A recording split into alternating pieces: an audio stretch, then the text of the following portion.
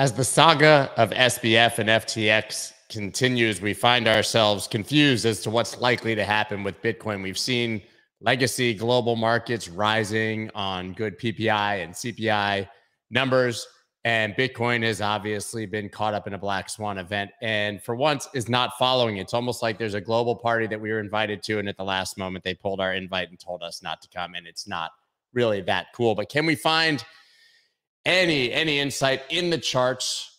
I've got everyone's favorite Big Cheds here today to discuss everything that's going on and to discuss where technical analysis fits into the picture in a black swan event. You guys don't want to miss this.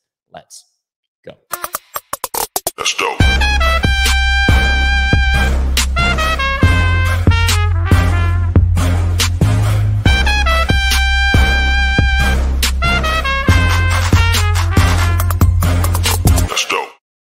What is up, everybody? I'm Scott Melker, also known as the Wolf of All Streets. Before we get started, please subscribe to the channel and smash the like button, or like the smash button, or tap the like button, or like the tap button. I don't really care what you do with it. Just do it.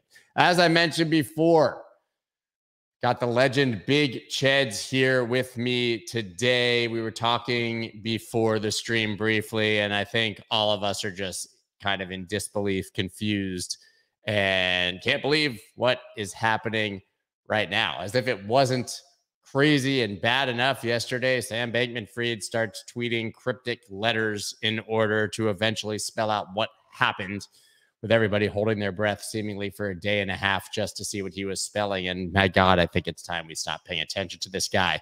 But I'm going to bring Big Cheds on right now, and we're going to go ahead and talk about it. What's up, my man? How are you today? How you doing, bud?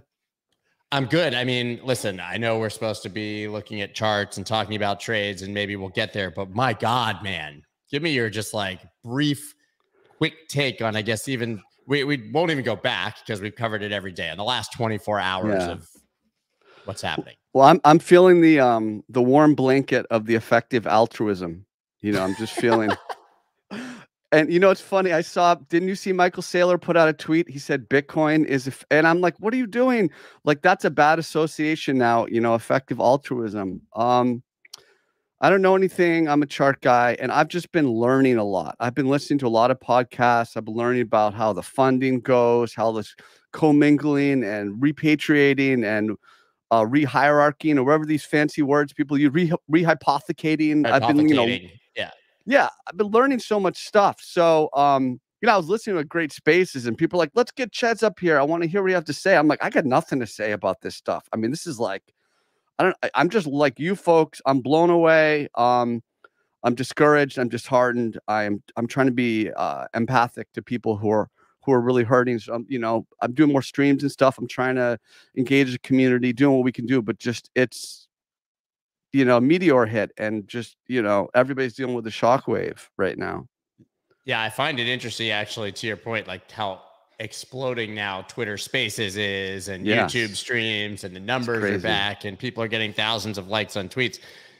You would think that people would be deserting the space, not engaging 10 times as much in the last week, but it seems that people are, shows you probably the breadth of how many people are hurting and looking for some sort of solace or information to make them feel better, or just looking to make sense of all of it. Like, it's very difficult. Timing too. It's timing too, right? We just had the election. Elon's on Twitter, as more people are on Twitter, and so it's a time. You know, crazy stuff usually happens in the fall, so I think it's one of those things where everyone's kind of watching at the same time. And but it's also a car crash. People stop for a car crash, so maybe that explains. No, it's insane. You know, extra insane to me when you really dig into it is that. So now we know that obviously Alameda blew up, so they were horrible traders, right? Yeah. Then FTX was able to effectively print money, making them a central bank, right, to bail out Alameda. FTX was offering high leverage to retail, which is literally free money, right? Because people lose when trading, even when they don't have leverage. So you give them leverage, it's guaranteed money for the exchange. There was no way they could lose there. And Alameda had access to FTX's order books and was front running the customers, and they still blew up. It's just ridiculous. Like, how do you not, how dumb, incompetent do you have to be to blow up when you are the house and you're the casino and you're the central bank? How's it happen? It's greed. It's one of those things.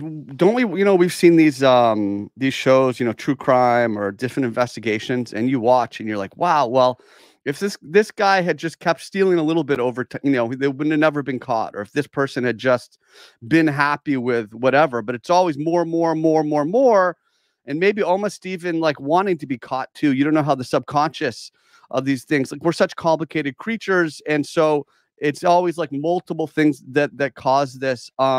His reaction's so weird, like the tweeting with was he deleting tweets, Scott? And that's why he's trying to one-to-one? I think he wasn't. Now I think it's so, it's very hard to separate fact from fiction on Twitter right now. But apparently the reduction in his tweets was a result of other people deleting things he had retweeted. Like Tom Brady deleted every FTX commercial from his account, right? Okay. Things like that. That's what I'm seeing now. But I mean, I can't confirm or deny what he was doing. It's not. I mean, I noticed the tie. Who, Josh Frank would have him here all the time. Like, they archived all of SBF's tweets. So I mean, there's no deleting tweets, really, right? I mean, it's like I got to imagine if the Justice Department comes to Twitter, like the tweets aren't gone; they're on a server somewhere. So I don't know, man. It's all nuts. So you then, speaking of those cryptic tweets, I mean, I'm assuming that you at least saw the existence of this New York Times article yesterday. Oh yeah, it made me want to go to journalism school. It was so well done. It was so well, so objective. I mean, I read it and somebody did like I don't know then who it was. It was like word association. No mention of scam, no mention of fraud, hack, like all this stuff. It was like this nice young man. Just things didn't work out. Gee golly. And it's like, it really was that was really the tone. It was like, how could this have possibly happened? They didn't even mention like I don't think how many customers had lost their assets. They didn't mention any of the fraud that we just discussed. I mean, none of it. Biggest in history, right? Isn't this like the biggest financial crime? And I was watching last night. I was watching TV, and it was like American Greed, and it was like this person stole 300 million over 7 years. I'm like, rookie numbers.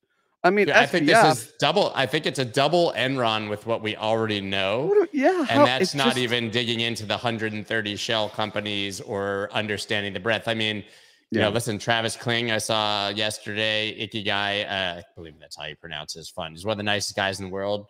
They blew up because of this. Their funds were sitting on FTX. I can't imagine how many of those we're going to see. It's almost, I mean, obviously, there's reverberations and things under the surface that we'll see, but in terms of like what just happened is so big. I don't think we know what to do with it. That's why we're seeing all these weird articles. Like, it's so big. There's this threshold where if it's a certain size of crime, we can contextualize it or whatever. Like, this is just so crazy. We don't know what to do with it. I don't know what to make of it. This whole thing's nuts. It clearly hasn't settled in if people are writing puff pieces. Yeah, and the end of the piece was about those cryptic tweets, and Sam was basically like, I don't know, it just felt like time. I'm making it up as I go. I mean, I don't want, is this guy like literally a psychopath? Is he off his meds? Is he? Yeah. Or is this, I mean, you look at him and you're like, maybe he's just like the Penguin from Batman. And yes, that could be it. I don't, I never followed him closely. I don't know if you've ever interviewed him or you maybe many have times. Many times. Yeah. Yeah. There's a lot of smart guys like you who talked to him and didn't like have a whiff of it. And so like, what do we like a smart guy? None of us were looking into his books. It's the same thing. Yeah. I mean, I guess it's fair to say that we were all duped, but I also think that most of this blew up in the last 6 months. Right. And so, well, what do you think about now looking at June, from June till now? It all kind of makes sense that like 140 days sideways nonsense on the chart. It was so kind of almost inorganic. I think we talked about it. Alameda wasn't trading. I really don't know. I mean, it seems that what's happened, I mean, it seems that they, like 3AC, blew up on effectively like a massive margined position, like getting long, and the market crash just slowly crushed them. I mean, that's reportedly what happened to 3AC. How about the fact that those guys are back?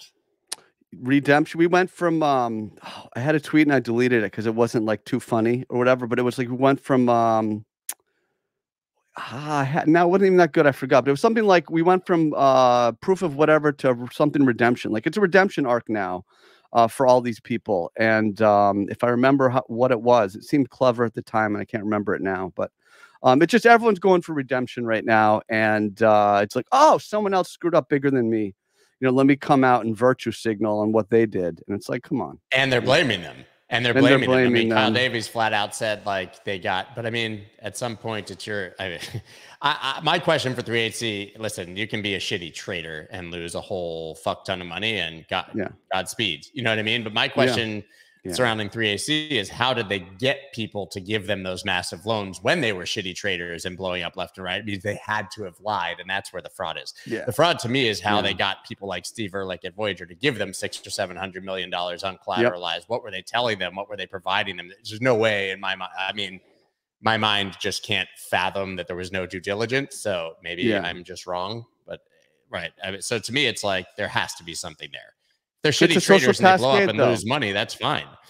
It's a social cascade. They just believed, those people believed those folks because other people believed them. And you see how these things happen. And when you first think, I would never be in that position, but you never know if you were in that position. You might even give out, money without doing DD if you felt like you had a relationship, if you felt like you trusted them and your buddies were investing in them and making money. It's one of those things where these things snowball and just get completely out of control. Yeah, that tweet, that comment that Mike just brought up, 3AC are now 4AC after all this year's inflation, just literally made me laugh while you were talking. That's guess we know who the fourth arrow is now. That's it. That's true. That is true, man. Yeah. So what is the lawyer, the shady guy, Dan Forsberg or whatever? Is that what the deal is? I don't know. And he was literally fixing poker online or something. I haven't even dug. There's a point where it's crazy. My brain shuts off because I can't rationally process it. But apparently this guy was Dan Friedberg. I don't remember what his name is. Friedberg, something. Yeah. No, they had God mode. They had a poker website where they could hit God mode, so they could see everyone's cards. Yeah, so just trade against probably them. Lost money too, and they still lose money. It's like, what are we doing here? Okay, well, listen. Let's talk about some charts and see if we can find anything. I'm going to bring mine up first because this is my favorite chart right now. It's FTT USDT on Binance. Invalid symbol. So I know you were short. Man. You were short FTT, weren't you? I was short it. Now let me empathize, right? Because I once lost, I think about 22K and something that got delisted. Like I woke up and it was like, this no longer exists. And it was a thing where I was a true hardcore believer. I actually believed the guy behind it was intentionally delisting it to then relist it and uplist it and roll into a NASDAQ thing. It was one of those things. So, for people who are watching this who have still holding it, like I've been there, I've ridden stuff to zero. So I get it. Don't think we're just joking callously. Like we've done this stuff, before. Oh yeah, we all have. I've told those stories many times. I'm going to bring up your charts that are not little ghosts that say invalid symbol. Yeah. So here, what are we looking at here? What do we make of it? I mean, we just broke down out of this 140-day range. And so, it's one of those things, Scott, where it's like, let's try to simplify it. Let's try to simplify it a little bit, right? Here's what I say is we're just below this big range, right? We can all agree on that. Like we just broke down a big range and we're just above major support, which I think is right around 12K, 12K, 11, 12, 13K. So we're kind of in this like no man's land in between, the support we just lost and the support below us. And so there's no real price structure in here. There's, lower time frame, maybe you get some like a pattern or something to work with, but there isn't a lot of great TA here in between in this kind of no man's land. So for me, if I want to go long, and not that you asked, but if I want to go long, I'm just going to wait till we can get back into this range, right? I want to get back into this range because then I know my risk is if we ever get back below the range, I'm out, right? So if we get above 18.2, I can go long. Otherwise I'm just chilling and waiting around 12K to see what happens. And I'm not saying we're definitely going there, or even I would definitely buy there, but that would be where I would watch next.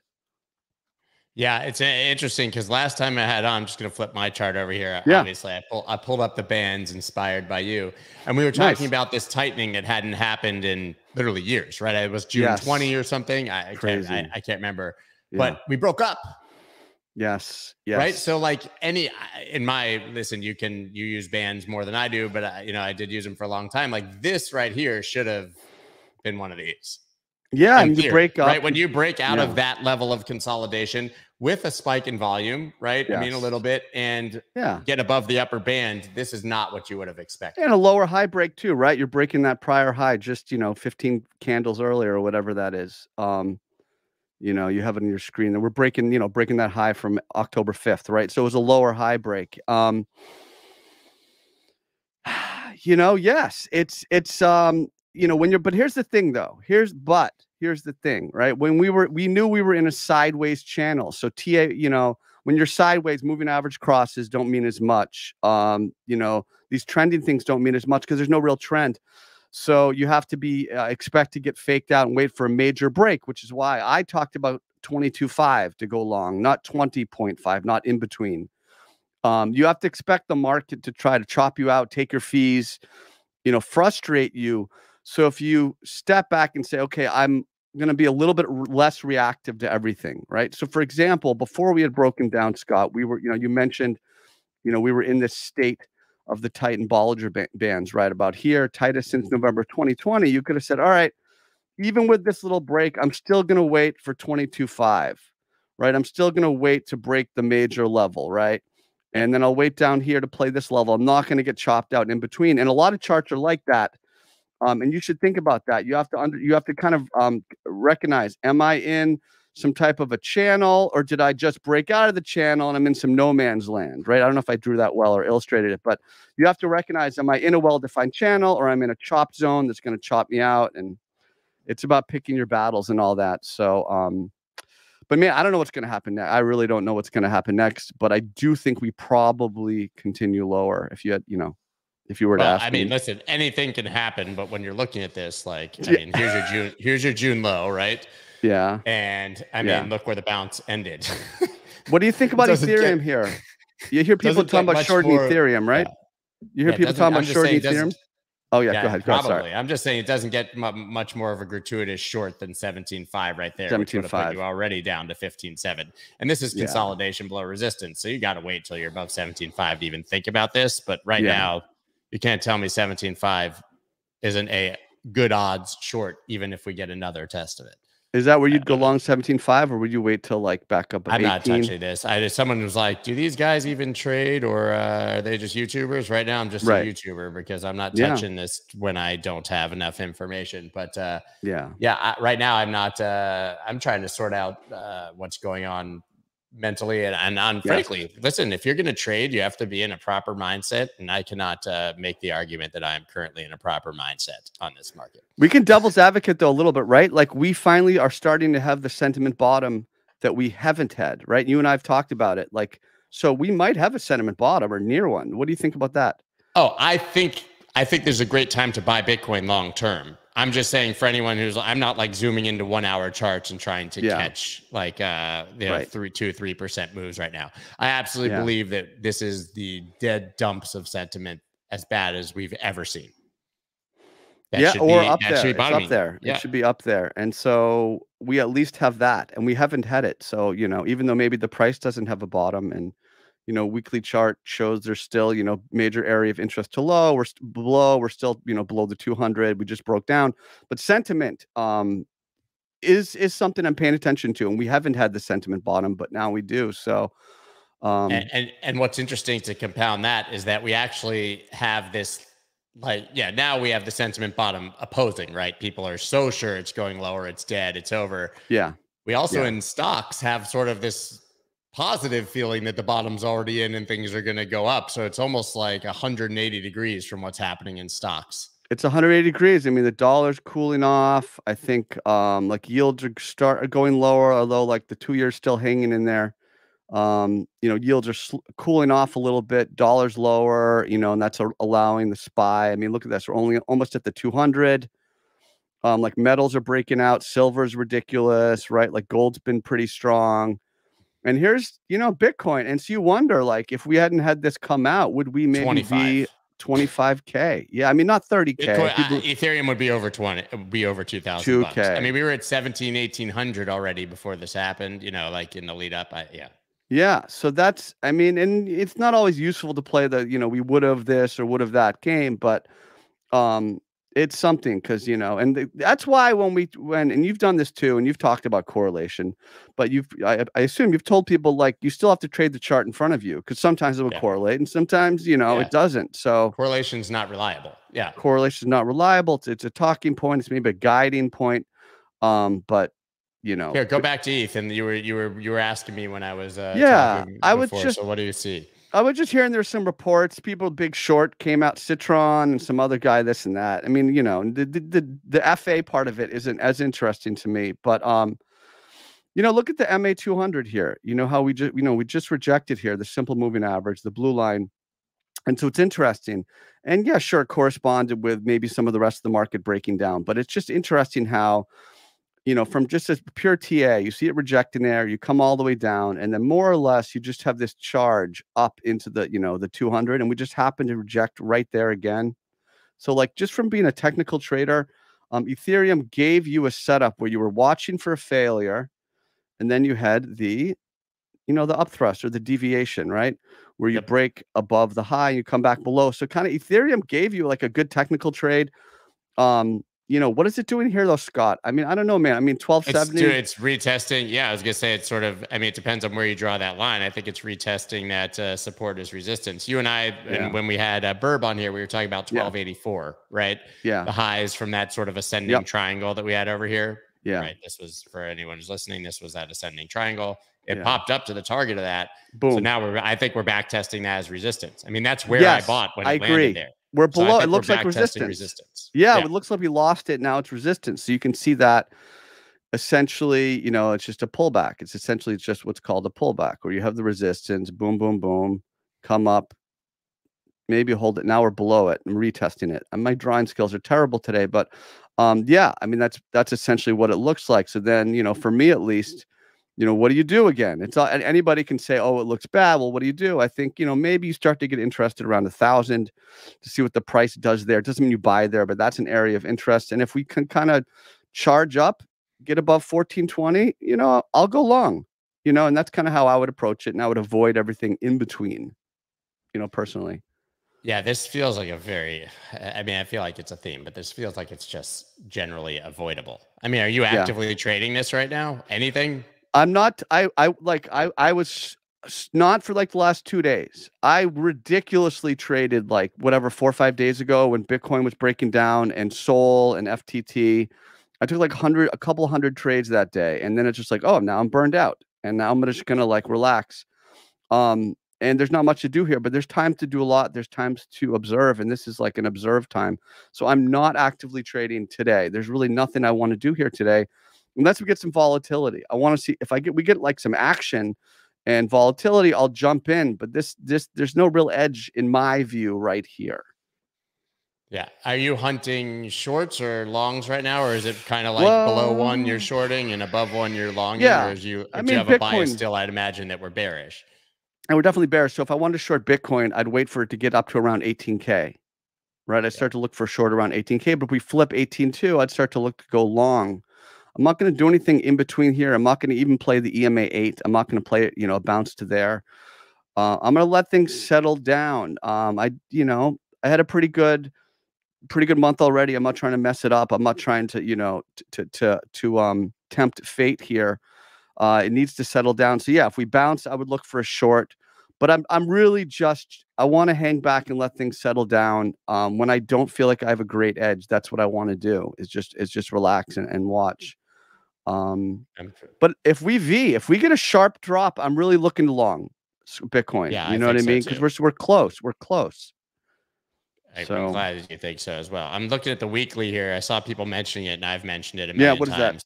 Yep. This is the weekly Bitcoin line chart, right? Okay. So they're saying, hey, we got bullish divergence on the weekly. Well, not yet, just to be clear. We had bullish divergence there, which brought that nice pop up to 21, but RSI got rejected if you're an RSI pattern drawer, and we're nowhere near here. But now, I mean, if the week ends up like this, we will have this massive kind of bullish divergence. I call it double divergence too. Double divergence. Right here, you can't, like, this is not closed for the people who are saying we have bullish divergence. This could easily be pointing down, and there could be no elbow, which gives us really no information. And to point out the people who are commenting on the other bullish divergence, quote unquote, failing, well, that's because draw it however you want. It can be from here. It can be from here. There was clear hidden bearish divergence after that bullish divergence, right? So that, to me, that cancels the bullish divergence when you sort of see that. But this could be sort of what you're talking about, this massive signal that we are starting to bottom. I mean, listen, price could come down another $3,000 and you could still get a bullish divergence with weekly RSI having hit 25. It could go to 10 and that might happen. And the divergence is to kind of get you to look for price structure too. And as you know, it's not like the divergence is going to give you a signal. It's going to say like, pay attention. It gives you, it's telling you to start to look to pay attention. At least from my thinking, it needs to be, your trade needs to be based on, price interacting with support and resistance. And we're in the in-between zone. There's just nothing here, brother. Crypto Cred put out a great video and I retweeted it. And it talks about, when you rocket, it was this concept. He talked about how there's really no support between, 12 and 16. When you rocket ship up, you just slow bleed down. I mean, he described it differently. I'm not sure the phrase he used, but, if you come up and you do a bull flag and then you break out, and maybe do an ascending triangle, you'll have support on the way down, right? Because you created price structure.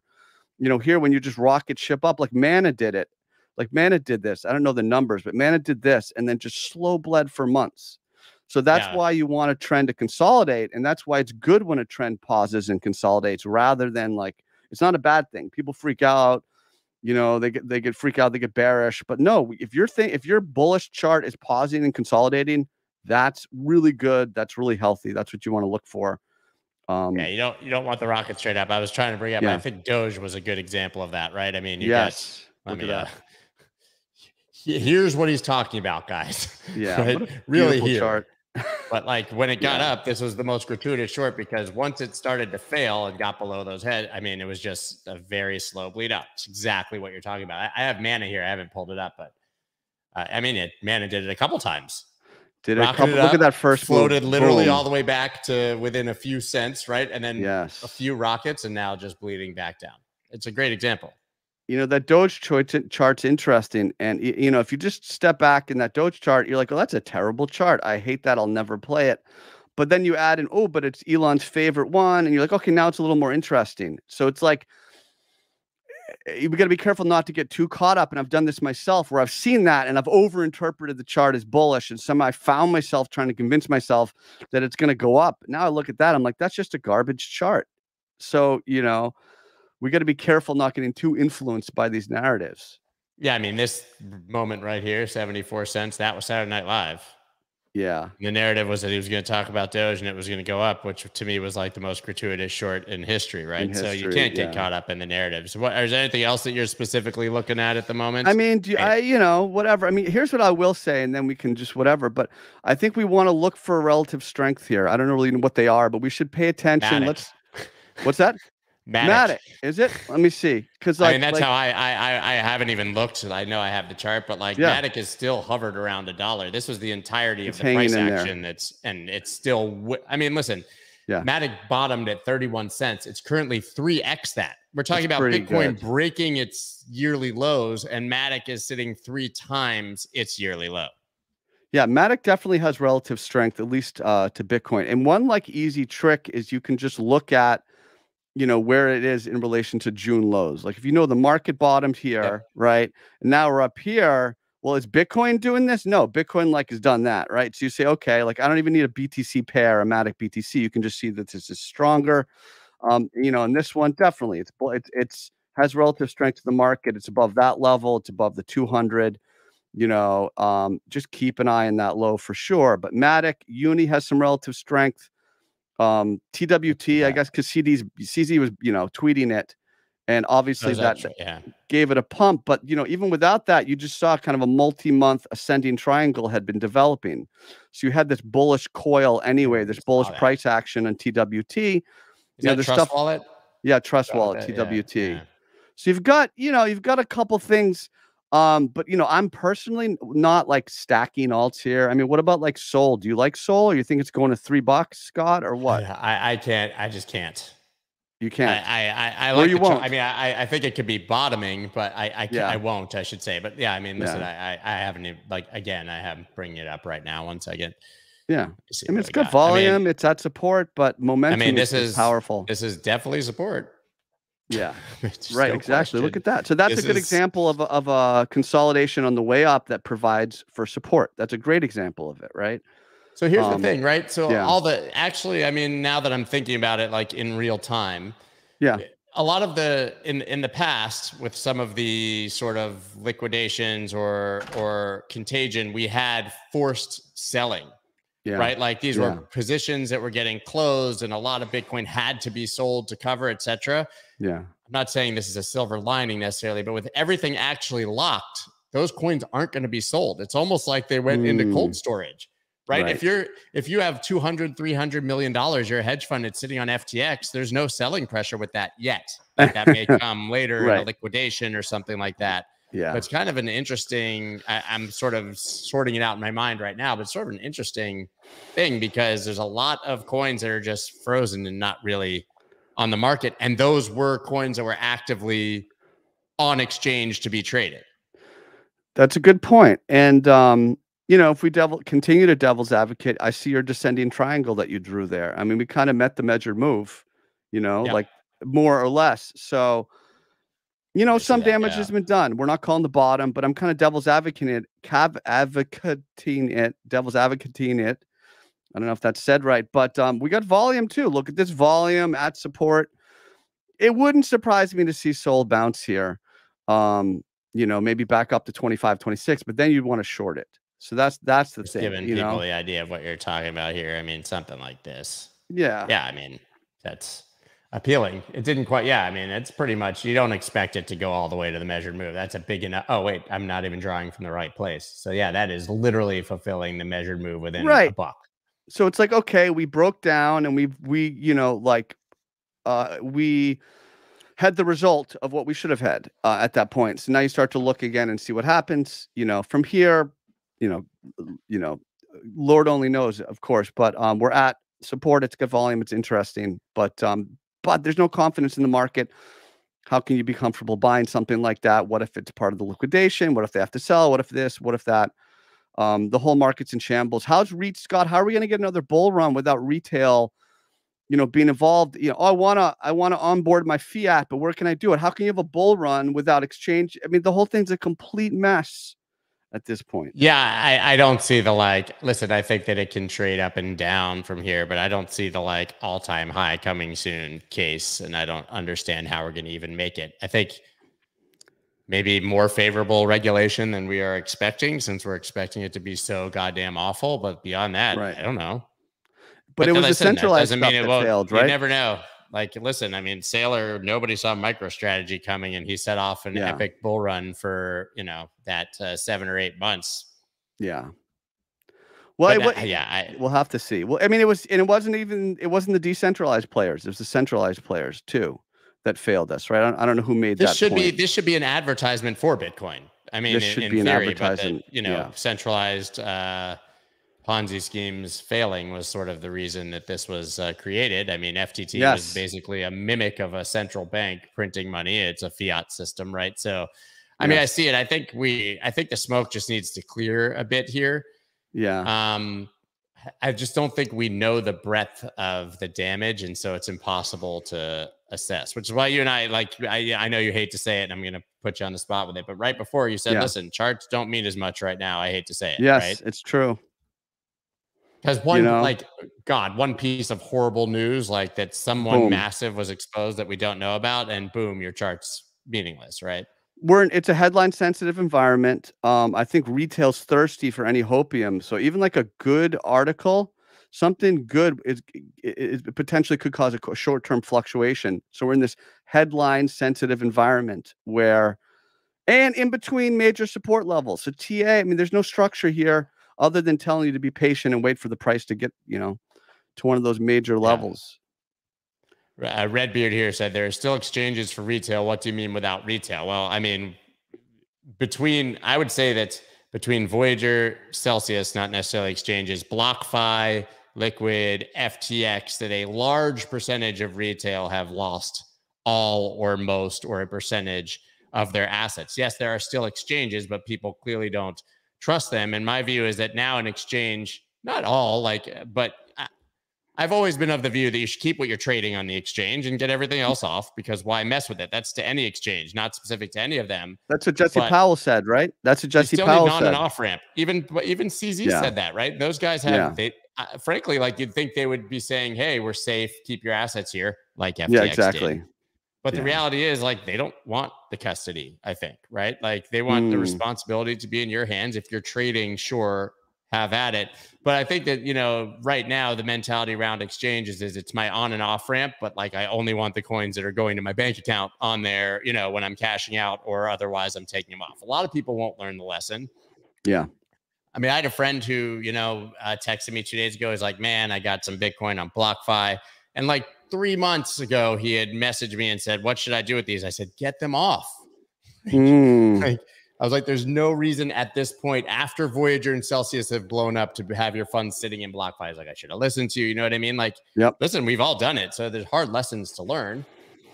I don't. A lot of smart people lost a lot of money. So if you're like a small holder and you lost your money, a lot of like big holders did too. And so everybody has to look at this and see what we can learn from it. And some will learn, like you said, some won't. It will definitely cause a push towards more self-custody, you know, which is what the whole point of Bitcoin is supposed to be, right? Not your keys, not your cheese, you know. So Paul Garrett says Cheds 2024. I think he wants you to run for president. Yeah. The only thing I run for is dinner time, when somebody tells me there's a meal coming, you know. Hungry. Always hungry. I'm always hungry in this new diet, you know. Well, you just started intermittent fasting, right? How long ago? How long's it been now? Like 2 months, 2.5 months. That's exactly how long it took me to not be hungry. Really? Yeah. Maybe 8 weeks. Yeah. Now I'm 15 months in, and it's like, I mean, life change. And I don't think about food. I think about it differently. It changed my relationship with food. And that's like the big thing, right? Your relationship with food, you know, like it owns you, it controls you. I'm feeling this, I'm feeling that, you know. I know you limited alcohol too, right? Like you just don't drink after 7. I don't drink. Yeah. Like I keep the eating window as my drinking window as all. I'm an amazing God tier day drinker now. So good at it. So good I have a friend. I won't mention his name, but I have a friend who's like that. So Jeff is not here for diet advice, and Brian has said that there's a diet channel. I would like you to know that when shit goes bad in crypto, crypto influencers become diet influencers. Yep. So you guys can check out my new TikTok channel. Yeah, I'm gonna have a new cooking TikTok channel for you guys. I'm gonna be a pillow salesman along with Pump. You know, but we got to pivot, Scott. We got to pivot, right? I got to do. I'm either gonna have to become like a '90s dance move influencer. Yeah. That'd be me. I'm gonna have to do something with intermittent fasting and dieting. Yeah, see, there's people who want more diet advice here, just to know. Right. Not we should. Well, first we have to say not diet advice before we give the diet advice. Is that right? Yeah, I think it's not. Yeah, not dietary advice, but here's some diet advice. Exactly. Lots of ramen. Mark says lots of ramen recipes on the Have Fun Being Poor cooking show. Mark did have a great point actually here before I'm trying to zoom back and find it. But Mark, you said something to, here you go. Some people are afraid of the process of moving off exchanges. It's very easy to send your coins into the ether. That's true. So what the hell? Like, what do we need to like train retail? Do we need retail education? I mean, what a challenge. What an unbelievable challenge. I think CZ said something literally about this yesterday. He said we talked about it. He said, until grandma, you know, can safely move her coins off exchange, we can never reach mainstream adoption. So now it's just a UX, UI, and education problem if we want people to do that. But like, you're fucked if you do, fucked if you don't. You leave it on the exchange, you get hacked. But if you don't have the knowledge of how to self-custody, then you blow up your own portfolio sending it. You lose. What if you lose your friggin' flash drive? I lose stuff all the time. Like, and that's it's scary. I don't know. I don't have the answers. I just, you know, I don't have any answers. But what a mess. Kristen, by the way, says she can eat anything. Go ahead. Sorry. Yeah. No. You go ahead. I'll just say she can eat anything she wants in her eating window and not gain an ounce. I would just say the bright lining is we have the sentiment bottom. I mean, we've needed that. That hasn't been here, so we have that. That's like a bright lining. I feel like we should be bottoming. We can be bottoming, even if it takes another month. We've started the process of bottoming. I know that much just based on sentiment, but now the price has to follow. I concur. I think outside of anything just mind blowing that we see fall out, but I don't think there's anything bigger than FTX and them taking out BlockFi. I mean, I just don't see how it gets bigger. You know what? And this, God, I don't even want this on recording, but like in a theoretical world, there's no reason to believe this. But like if Binance or Coinbase blew up, that would be the thing that I think would invalidate the sentiment bottom. But I don't believe either of those things are remotely even, everything's non-zero, but not even close. So yeah, I agree. Like it can't get worse. Well, sentiment wise. Sentiment wise, yeah, we're close to it. I agree, and maybe a little bit, but we're pretty much there, and that's a good thing because we haven't had that. There's been too much enthusiasm. You've been around for multiple cycles, so have I. So we know we need this, and at least that's the bright lining to so many people in so much pain. So I'm trying to look for a little bit of a bright lining, and that's that we can start bottoming here. Well, speaking of bright lining, when's the next book coming out? Thanks, man. 2 weeks. I think I said that last time, but but when are we, and where will people be able to find it? That's Trading Quotes. I'm almost done editing it. This is one of the preview copies. It'll be on Amazon. It'll be on my Twitter account. You can see it on Amazon under the author Cheds. I'll do an Audible too. I'll narrate it, but that will take me another 4 weeks to do. I mean, you're like a real writer now, man. You're not a flash in a pan. You're an author. I'm learning how to be a better writer. My editor was showing me how bad I am because he's like, run on sentence, don't say this, don't say that. So I'm getting better at writing too. It's just like anything, like trading, practice makes perfect. So I'm enjoying writing. Next book will be a trading journal that's coming out after the Trading Quotes book. That should take me like another year or so, and then I'll do a poker book after that, and then I'll do this and that. So it's fun. Is it an actual, when you say trading journal, is it an actual journal of past trades that you're sharing, or is it sort of a theoretical, this is how you would do it? All of that. It's your actual trade. It's going to be probably like 80% blank pages. Fill this out. Why I'm entering, how I'm feeling, stop loss thesis, what I learned, what happened. So there's that. And then it's going to be explanations of each category and why they're important. And then there will be examples of my own trading journal and what trades I took. So it's basically just going to be a journal for people to fill out and to learn how to fill out a trading journal. People have been asking for it. I think there's good demand, and I'll try to make it something it's so like important. A good project. Yeah. It's one of those things that I stopped doing, right? I mean, kind of obviously I started trading less, but it was such a fundamental aha light switch moment for me when I first started journaling. It fixed a lot of problems. Having self-accountability. The problem is you have to actually go back and read it.